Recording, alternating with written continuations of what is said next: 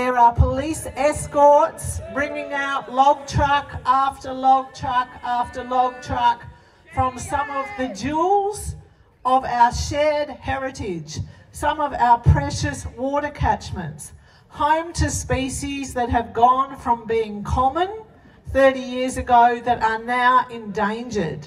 Species like the greater glider. In the forest near where I live, in Bulga Forest, we went out spotlighting 2 weeks ago.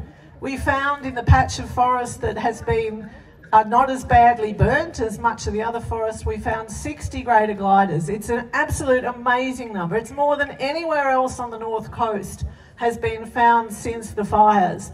And the ecologist said, surely this means that this patch of forest will be saved. But no, it doesn't mean that at all, because the spin is, we do world's best practice forestry in New South Wales. It's perfectly sustainable. The trees have gone from being giants to being this big, but hey, it's still sustainable. We are here to tell the Prime Minister, end native forest logging. New Zealand did this 23 years ago at the turn of the century.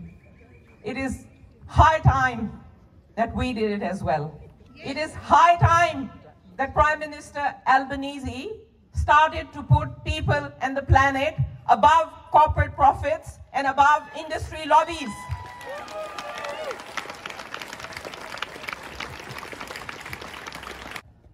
You know, governments across Australia are more interested in cracking down on activists, in policing and putting in jail activists who are putting their life on the line, their bodies on the line to save this planet, while they're completely abrogating their responsibility to keep people and the planet safe, to tackle the climate crisis and the extinction crisis with the urgency and the profoundness that it demands. I've just come back from the front lines at Newry State Forest, where this current state Means government promised all of New South Wales a great koala national park. It was the one promise that this Labor government was elected. And shamefully, the New South Wales Minns Labor government are complete laggards, stubborn laggards.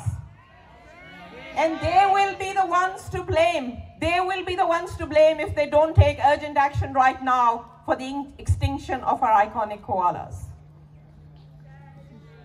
And that's the reason why the federal government has to come to the table and put a complete nationwide ban on native forest logging.